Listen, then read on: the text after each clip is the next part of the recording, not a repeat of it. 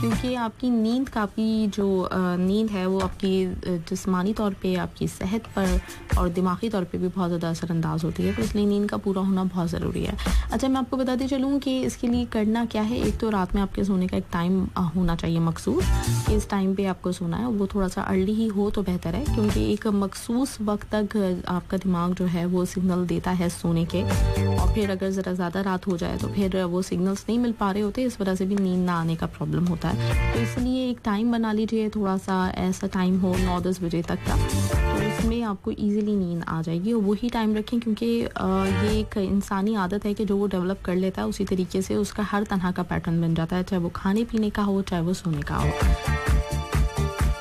Right, और जब आप सोने के लिए लेटे हैं तो आपके इर्द गिर्द अंधेरा होना चाहिए, लाइट्स ऑफ कर दीजिए, और साथ ही साथ सोने से कुछ 1-2 घंटे पहले से मोबाइल फ़ोन का इस्तेमाल ना करें तो बेहतर है। वैसे ये बहुत ही एक मुश्किल चीज़ हो गई, क्योंकि आखिरी जो काम हो रहा होता है वो यही होता है कि मोबाइल फ़ोन पे देखते हैं किसी का मैसेज तो नहीं आया, नॉर्मली लोगों की आदत हो गई।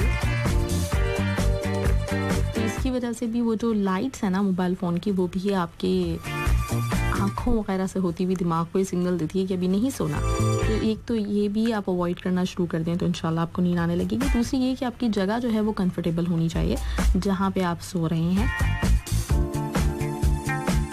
एक और चीज़ वो ये कि आप जब सोने लगें तो उससे 2 घंटे पहले आखिरी खाना खाएं, क्योंकि बहुत ज़्यादा जब भरा हुआ पेट हो तो उसमें भी नींद नहीं आ रही होती है। 2 घंटे पहले तक आप जो भी खाना है खा पी लीजिए, और उसके बाद फिर सोने की तैयारी कीजिए।